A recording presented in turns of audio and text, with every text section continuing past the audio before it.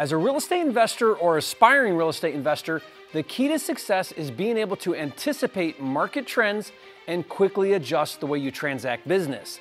That's how you capitalize on emerging opportunities. And I believe there are 5 crucial real estate trends to watch for in 2021. And on this video, I'm gonna break it down for you coming up.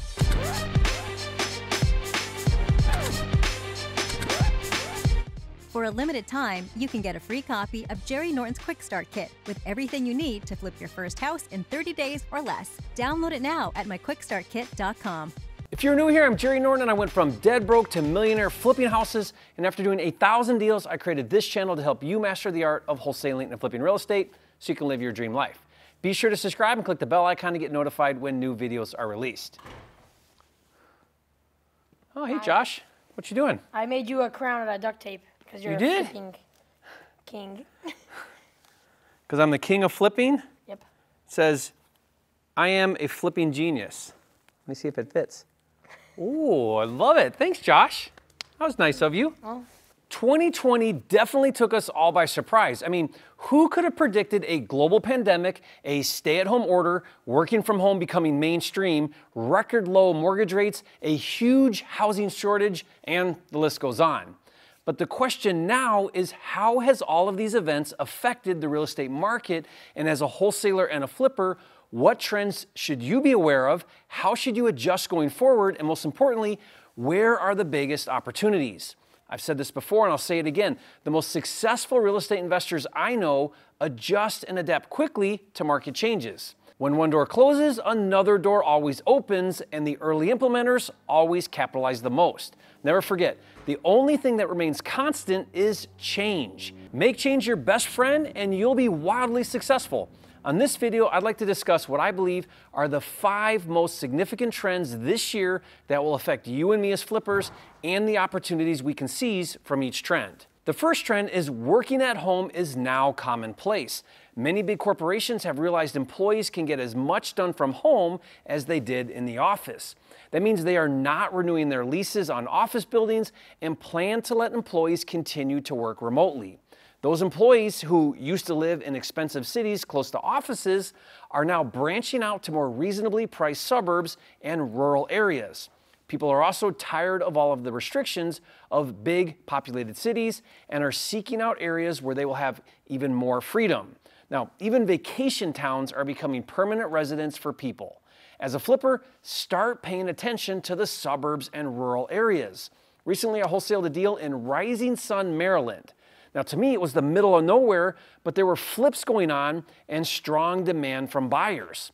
I wholesaled the deal to a Baltimore flipper who was willing to commute over an hour to rehab and flip that house. What's great about rural is there is less competition from other investors. Now, where not as many investors are looking for deals, and at the same time demand is high from buyers, that creates a great opportunity for you and me. This brings me to trend number 2. Since more people are working from home along with quarantines and stay-at-home mandates and overall less social interacting, the home environment is more important for buyers. Put simply, people want larger houses. Now more than ever, people want 4-bedroom homes instead of 3 bedrooms. They want pools, big patios, and outdoor living, homeschool rooms, theater rooms, exercise rooms, privacy and no HOAs, and especially home offices and other features that make home life more comfortable and enjoyable. For me, I have 10 kids. We have an 80-gallon pool, 3 trampolines, and a freaking half pipe in my garage, so my kids have stuff to do. My master bedroom alone is 2,500 square feet with 2 king beds, 2 balconies, and a kitchenette. For date night and to get a break from the kids, my wife and I lock the doors, order in food, and have a party by ourselves. Where do babies come from? The point is, with so many places still closed and travel limited, people want their homes to be their sanctuary. That means as a flipper, pay attention to important features of the home and look for ways to add value. On my flips, we're finishing basements, building decks, converting unused dining rooms into offices, and so on. Now, the third trend is an obvious one, but having a huge impact nonetheless.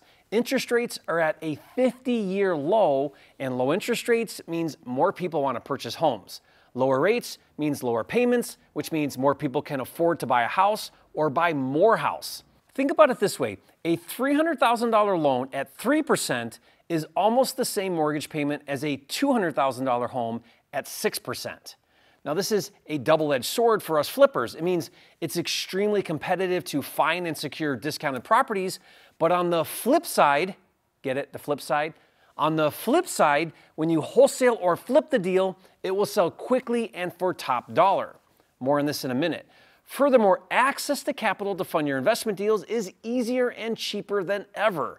In fact, I just did a video where I break down how to fix and flip houses with 100% funding. That means none of your own money. Now, I'll put the link to that video in the description below and you can watch it later. This brings me to trend number 4, which is low housing inventory. With the pandemic, many sellers put off selling because they don't want strangers coming into their homes.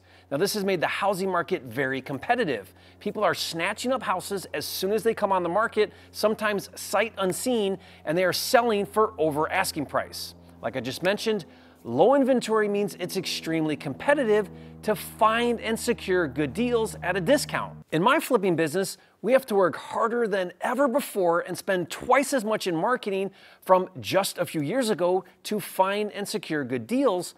But the trade-off is when we exit deals, we're selling for more than ever before. Our spreads on deals are huge. For example, when I was wholesaling houses after the 2008 market crash, my average wholesale assignments were $3,000 to $5,000. At the time, a home run wholesale was like $10,000. I remember doing a $12,000 assignment, and I thought I was a flipping genius.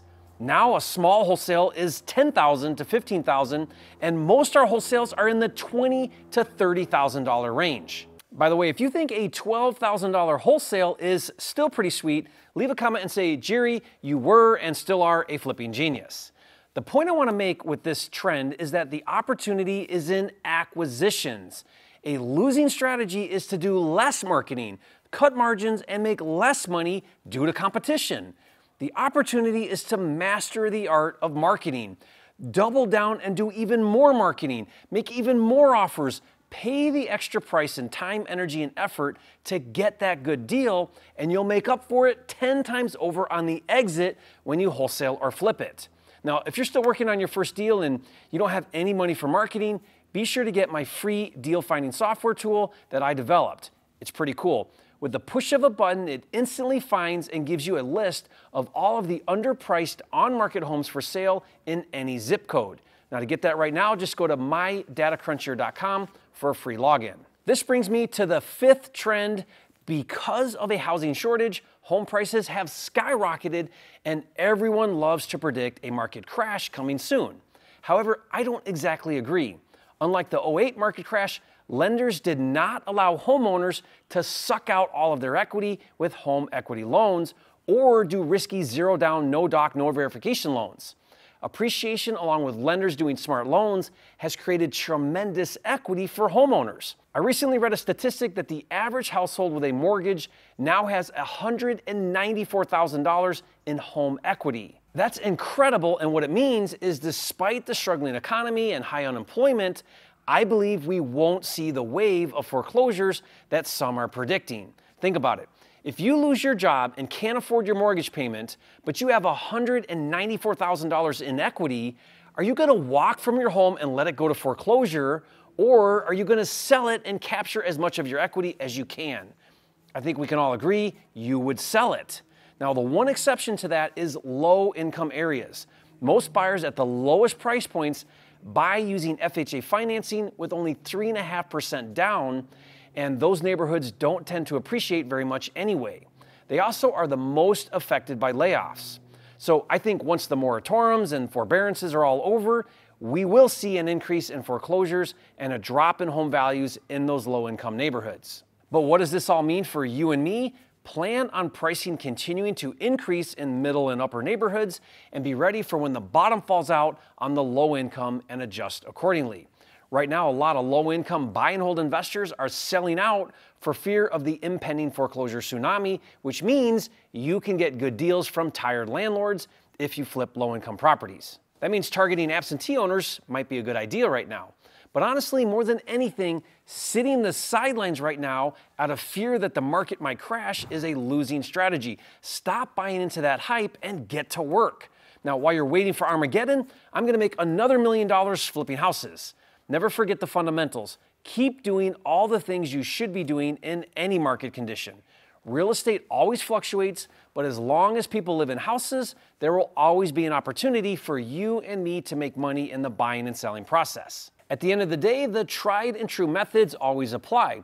As long as you follow the principles I teach here on my channel, you can be successful regardless of what the market is doing. Follow these 5 simple steps. Step 1, focus 90% of your effort on lead gen. It's all about getting that good deal. The rest is easy. I created a free report that gives over 67 different ways to find discounted properties from motivated sellers. Now, I'll give that to you for free. Download link in the description. Step 2, when you find a lead, make an offer and do it fast. You don't have time to delay with how quickly the market is moving. Speed to the deal is the name of the game. Step number 3, get the house under contract. That means execute a written purchase and sale agreement with the seller. Do not leave the appointment or hang up the phone without getting a written contract. Never forget, time kills all deals. Now, if you need a good purchase and sale agreement, I'll give you mine for free. Link in the description. Hi, Evie. I love you, Dad. Love you too. Step number 4, decide if you want to assign the contract or get funding and fix and flip the deal. Step 5, close and collect your fee and get to work fixing it up. And above all else, be consistent. And if you want to really jumpstart your flipping business, I'm always looking for good fix and flip deals. I have systems and capital in place, and I'll pay you $10,000 for every good deal you find and bring me. Now, to learn how to be a deal finder for me, be sure to register for a free training to learn all the details. Just go to my10kcheck.com to learn more. Now, who knows what this year will bring? Sometimes a crystal ball would be nice, but the real estate market is definitely booming right now, and I don't see that changing in the foreseeable future. Next, I want you to watch a video where I discuss the best and worst markets to flip houses in 2021. Watch that now, and if you haven't yet, be sure to subscribe to my channel with over 650 videos. This is the #1 channel on YouTube for all things wholesaling and flipping, and I'll see you on the next video. What happened, Evie? The wheel broke? Oh no. On your rollerblades? Do you have all the parts? I'll try to fix it.